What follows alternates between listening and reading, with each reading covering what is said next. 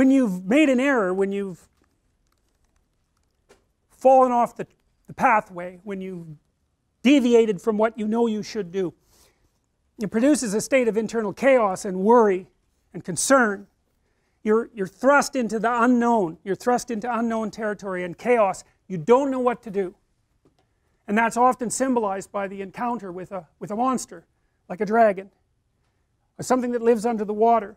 And I think the reason for that is, as far as I've been able to tell, is that human beings, because we've been prey animals for forever, in our battle with carnivorous lizards, for example, and alligators, and even dinosaurs, because there were dinosaurs around at the time of our most distant ancestors. And there was even a cat at one point that was adapted with teeth to pierce human skulls.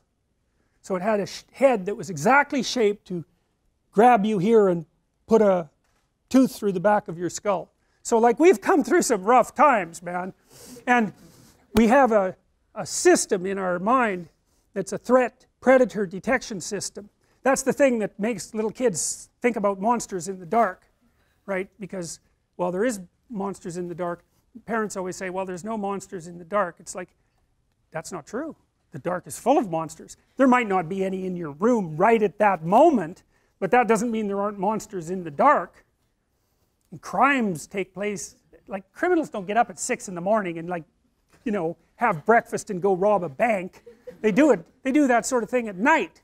People do the things that are fit for the night in the night. And lots of predators are nocturnal, and you can't see very well in the dark. And kids aren't stupid, you know. They've evolved to stay pretty damn close to the fire, because the kids that wandered away from the fire got picked off by hyenas and lions and, you know, crocodiles and whatever else the hell was out there to eat the unwary. So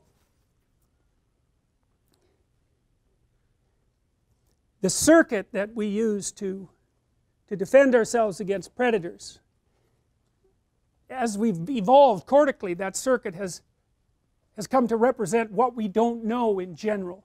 Because the predators, of course, inhabit where we don't know. And so evolution is a conservative force, and we use the circuits that we've evolved to represent new things. And so the unknown, the chaos, is often represented by a monster that swallows you up and pulls you down. And you know, when you're feeling terrible, you don't say, well, I'm feeling up. You say, I'm feeling down. Well, why is that?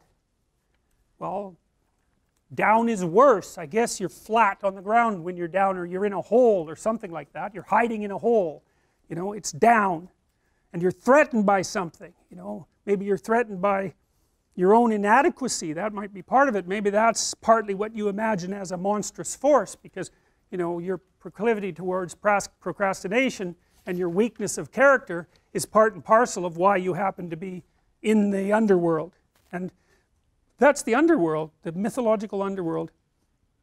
That's where you go when things fall apart.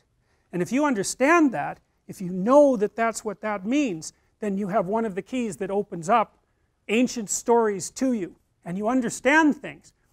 Your life can be organized, going very well, and then something comes up, and poof, everything changes. Some axiom that you were living by, and it might be the existence of a partner, it might be a job, it might be your health, any of those things, gone.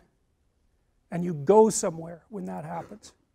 You go somewhere. It's a state of being. You're still in the same world, but it's not the same at all anymore.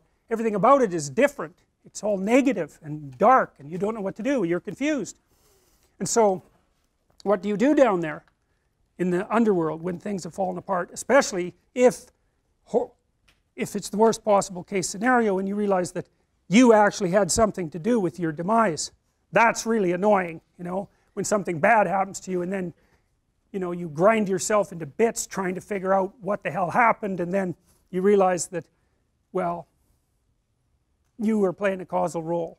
Now, sometimes you're so depressed you assume you're playing a causal role, and you weren't. It's not easy to figure out by any stretch of the imagination, and it isn't that everyone who does something terrible is at fault for it, but sometimes you find that you are off the path somehow. and maybe even that you knew it and that you didn't attend to it, and that's why all of this hit the fan.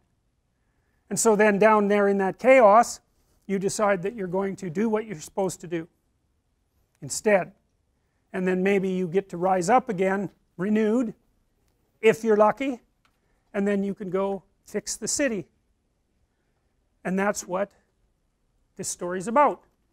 And that's why I picked the image to represent the course, because really what happens, you see, with the psychoanalysts, the road to health, if you're not doing well, which means that as you act in the world you're not getting what you want, there's something wrong with the match between your presuppositions and your actions, habitual, and the way the world is responding to you.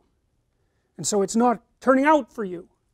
And the question is, well, what can you do about that?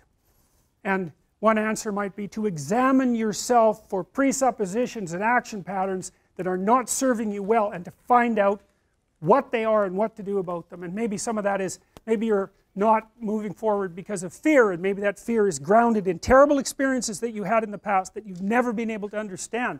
And maybe one of the ways of gluing yourself back together and expanding your personality so that you could in fact live properly in the world is to go back to those terrible events and untie them and straighten them out and understand them and drop them. And that's what psychotherapy is about, in large part. Psychoanalytic, behavioral, doesn't matter. What are you afraid of? What are you avoiding? What are you failing to develop? Maybe from fear, maybe from avoidance, God only knows, maybe from disgust. How can you get over it? How can you reclaim those parts of yourself?